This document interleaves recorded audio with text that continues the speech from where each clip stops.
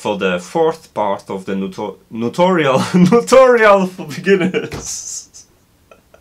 NodeRED tutorial. Okay, that's my laugh.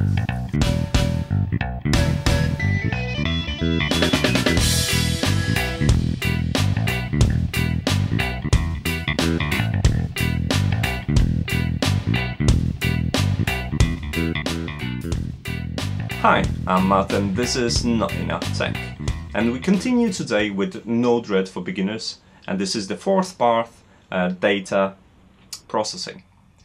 Now today we're going to talk about a few things. I'm going to teach you how to send data from node to node, how to preserve the data and send custom properties. I'm also going to show you how to set the variables which are going to be available globally across the flows and within the node itself, save some stuff to file, and talk in general about data processing. Now, before we're going to start with this tutorial, 2 requests. I would expect you to know a little bit about JSON. I wrote a nice 5-minute read article for you. It's in the description of this video or in a corner. If you don't know anything about JSON, please go and read it. You'll know everything you need for Tasker or NodeRED or even Raspberry Pi and Python. So please do yourself a favor and do it before this tutorial, otherwise you might find it confusing. Second of all, if you've not created a flow before, do watch my previous videos as well, because just don't jump into the middle of the tutorial. It's wrong. It's just wrong. If you already created some flows, you know what's what, and you just want extra information, perfect, you can continue. So without further me talking, let's jump into a NodeRED, open it up and get started.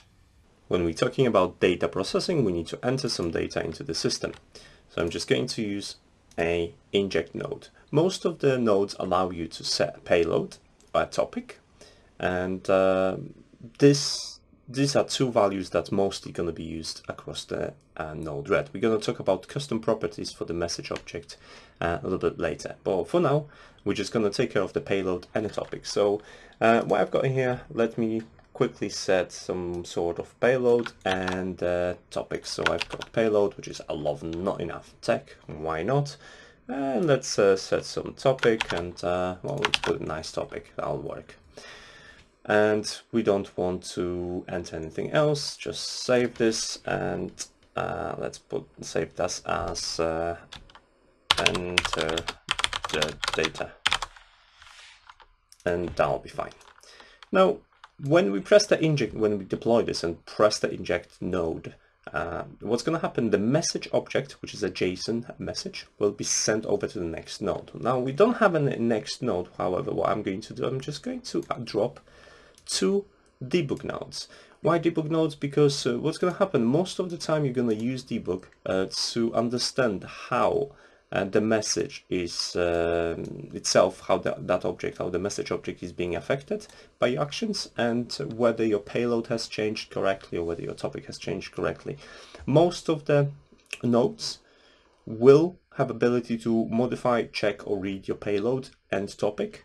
They can also interact with your custom properties. We're going to talk about this a little bit later. So right now I'm going to do 2 things. We're going to talk about the debug in details a little bit. So I have 2 debug nodes. The reason I've added 2 debug nodes is because there are 2 ways of reading the messages. So first of all, I can get a payload. So that's the default behavior. It's just going to read the payload. If I want, I can change the payload to topic, if I can spell it correctly, and then I'll display the topic. However, neither topic is not needed because it's shown by default. I'll show you in a second. With each payload message with the default behavior. And the second mode is the entire object, which we're going to request as well and talk about it as well. So let's deploy this. That's great. And now when I enter the data into the system, you'll see 2 messages. The smaller messages, which shows payload I love NotEnoughTECH. This is this one. It only displays the payload. And you can see nice topic being here. This is the topic of this message. So that's why I've mentioned we don't have to display custom property, which is a topic in this case. And we have this node, which shows us entire message. So we have access to the JSON file in here. You can see it's formatted as JSON. And this is a payload in here, which is I love NotEnoughTECH. and your topic in here. And the advantage of displaying the message object entirely is that we're going to have access to custom properties. When we're transferring data between different nodes, the payload or topic can be modified. So let's do that. Let's enter a few different node types and see what we can do. I'm going to pick a template node, I'm going to pick a switch node, and I'm going to pick a change node. Let's start with the switch node. So I'm going to do, I'm just going to reset both nodes to a payload so we would know how the payload is being affected. And switch node basically allows you to assign different outputs depending on what lies in a payload, or if you want to change it, what lies in a topic. So for now, I'm just going to use just a one output just to make sure it's valid. So I'm going to do if it's not null, because we have some sort of payload, it's constantly going to be true. The switch node will evaluate our payload and pass it over to the debug node. So, and to make our life easier, I'm just going to name this node. This is before, and this is after. That's great. So what's going to happen is we're going to get the data in here before it reaches the switch node and after it switches the switch node, and you'll see how it looks like. So I'm just going to deploy the changes. That's great, and use this. So as you can see, the switch node will only evaluate the data in the payload. It won't change neither the topic or the payload itself. So this is before the message before, as you can see in here. This is from the node and debug node before, and this is from the debug node after, and the message is exactly the same for both conditions. That's great. So let's get rid of this, and let's use change node. Change node, in this case, what I'm going to do, I'm going to move the topic to payload. So we're going to move, and we're going to move the topic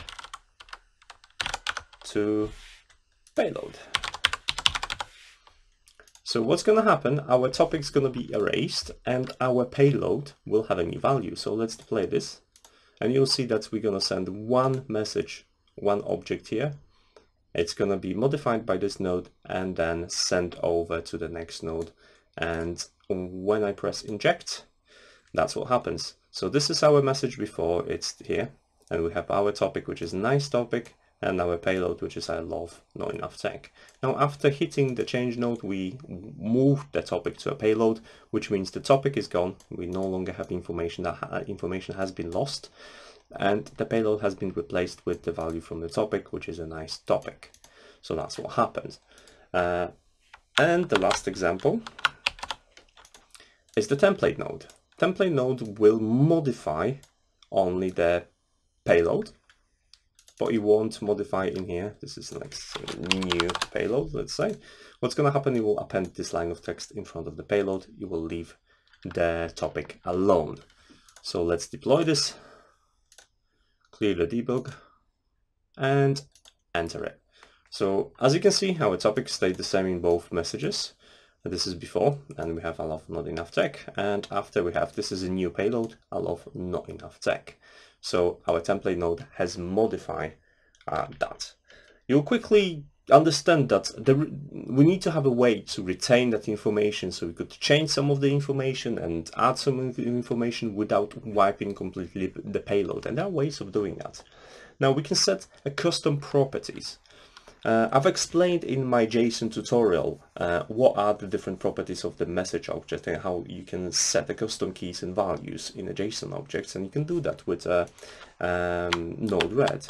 So let's remove this, and what we're going to do, actually let's leave the template node alone because we're going to use it.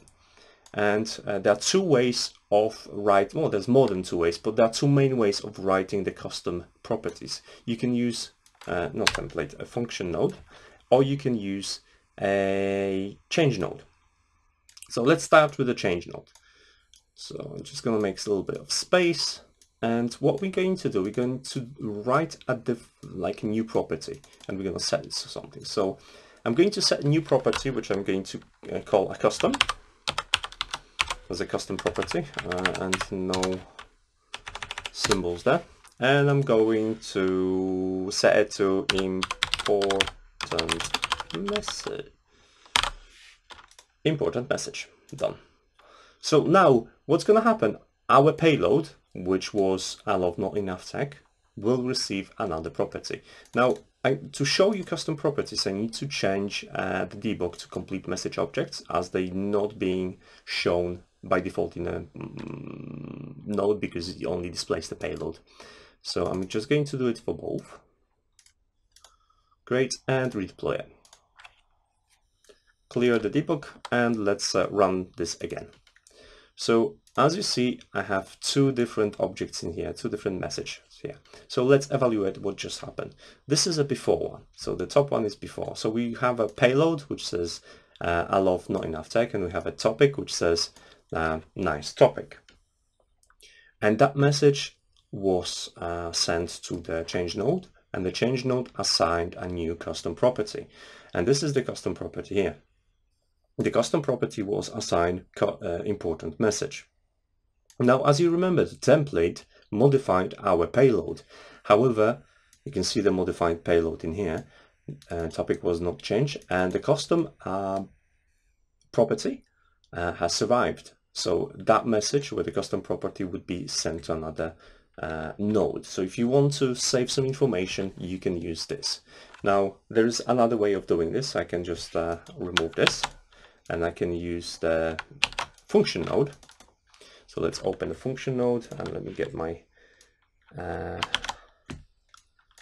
I don't have to type it. What we're going to do, we're going to assign the same custom property, which is here, to a text. Well, you can't touch this. So basically I'm setting a variable, so system would allocate some space for variable, set it to you can't touch this, and then set message.custom, which is our custom property, to the X, which is here, and then return entire message object. So let's do this, connect everything together. I'll show you this a little bit different this time. So I'm just going to link it here and deploy it. Let's clear the board. The board's going to look in this debug the menu is going to look exactly the same. But so what happened here? So this is before. And you will see that we assigned the custom property with the function node. So it's here, you can't touch this. We still got unchanged payload because that was before hitting the template node. And after the template node, we have modified payload and unchanged custom property of that object message. So this is how you add information to your messages and retain them for the duration of the flow. Let's talk now about variables. There are three scopes of variables available in NodeRED. First of all, it's the variable that is only available within a node itself. That's going to affect mainly function node, which allows you to set those custom variables, and they are called context variables or context objects. They are only available in within that node itself. They won't be accessible outside of the node, so they have to be saved and restored within that. And to set this, what you have to do is just this is how you basically set it. So let me just make this window a little bit more visible. Now, context.set and the name of your variable is the basically your given name for that variable in the single quotation marks, and then you can assign it to whatever you want. And if you want to retrieve this variable, you make a space, so let's say variable x, and then you use context.get and then name of that variable you want to read. So if you set previously your variable as a name, then you retrieve the information from your variable, and then you send the message.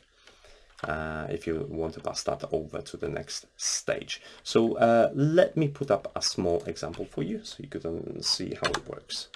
So we're going to need an inject node, and we're going to need a debug one. So let's get that connected. Payload's going to be fine for this, and I'm going to make a small counter, and that counter is going to count how many times we pressed the timestamp. Or let's inject something. this is a message. So you would know that this doesn't change. So it will count how many times we've pressed that inject button. So I've pasted the code so I don't have to type it, but I'll explain it. First of all, setting a variable count, and that count's going to be will get the value of the counter variable. Now, if the counter variable doesn't exist, I'm going to create it and set it to 0. Because I could set it first, but this is how you programmatically do it. Basically, it's a little bit quicker. Now, later on, what I'm going to do is iterate. So it sets at 0, it creates a variable, sets it at 0, and then I'm going to iterate. So basically, it will add 1. Now, next step, it will assign a new payload of my message. And that message is going to be whatever I've entered. So this is a message, this is my payload. So it's going to be, this is a message and space plus whatever stored in a count. So first time, it's going to be 1. And then what's going to happen? I'm going to set or save, if you want to say it that way, a value of that count. So in this case, it's going to be 1. On the second part, it's going to be 2, etc., etc. And update the variable, the context object counter each time before I return the message. So let's deploy this. So when I send the message for the first time, this is a message, it will count as 1. Now when I press it again, it will count the second count of it, then third, etc., etc. And it will continue that no matter how many times I'm gonna do it, because the context object is stored in there within that node and it's being counted. Now if I delete the node, obviously the context information is gonna be gone and I won't be able to retrieve it anymore. So this is a context object, and it's important, it's only available within that node. You cannot pass the information outside unless you're gonna assign the custom property. So if I could do something like, let's assign custom property count equals to context dot get and then counter.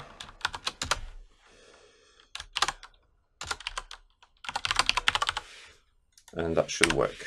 So let's deploy it. Change this to the complete message and deploy it again, sorry. Delete this. And you can see I can offload that information to the custom property if I want to. And that's how you would pass it over to the next stage. Right, the next scope up is the flow, which means the variable, the object would be stored within the flow. So I could add another flow. Let's just copy this.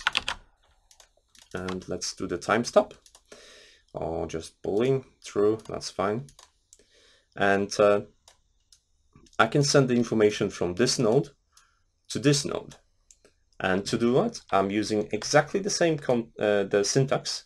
However, I'm going to be using flow instead of context commands. So this is the flow, and previously there was a context. And what we're going to do, we're going to basically save information in one flow and retrieve it in another within the same flow. So I've copied everything, so I don't have to mess about. So this is flow.set. So we're going to set the flow and we're going to set it to our payload. So payload is, this is the message, and then we're going to return the object. So let's store it. Let's delete the debug. Not going to need it. And we're going to retrieve it. So when I press the button here, true, what you're going to do is going to retrieve that message. And you do that by assigning a variable and setting that variable to flow.get. And we're obviously going to get the information from store it, and then assign it as a payload and pass it over to the debug node and just payload here. Let's delete this. Deploy, and now what's going to happen? We just save this is a message to a flow context or flow variable, and now when I recall it using true, it's going to pop in here. txt. As you can see, this is a message. That's the message we stored in here, and it's available in a second flow. Now, if I'm gonna move this across, it's not going to work. So if I create a new flow, paste it here, delete this, it's not going to work. So to do this to work like this between the flows, you have to use global. And to use global is very similar. It's just type in global, done, and we need to update this script as well to receive the global, done, and deploy it. Let's change the message so you would know this is not a cheat.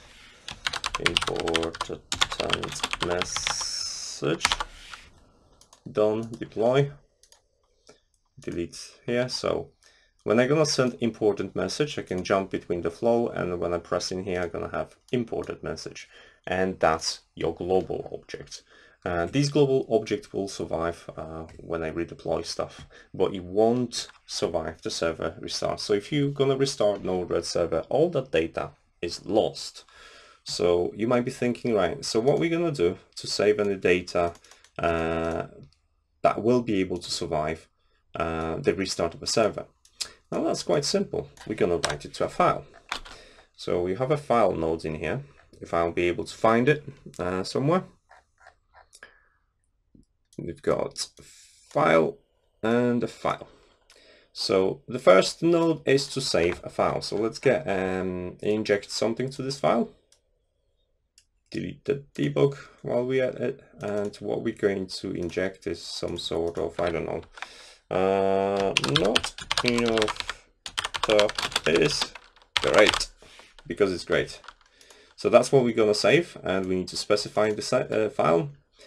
And we're gonna just override it each time I press it, and save.txt as a text file. Yeah, save to file, and that will save it to a file. When I press the button, NotEnoughTECH is great, and we'll save the file. To retrieve it, we need to trigger it. So I'm just going to use the boolean to trigger the file read. It's going to read the file. We need to use the same file in here. So save.txt. That's file. And we're going to post it to a debug. Now bear in mind, as per description of this node, it will only save message payload. So if you have a custom properties, if you have a topic, etc., that information is going to be lost. So you have to offload stuff into a payload, and then you can save it to a file, or you can use a function node to do a little bit more complicated save. But like for now, I'm just going to keep it quite simple for you guys. So everything's ready for me. I'm just going to deploy this, and let's test it out. So when I press here, I know the NotEnoughTECH is great, has been saved to a file. And how do I know this? Because when I click on debug and run the read file option, I have NotEnoughTECH is great.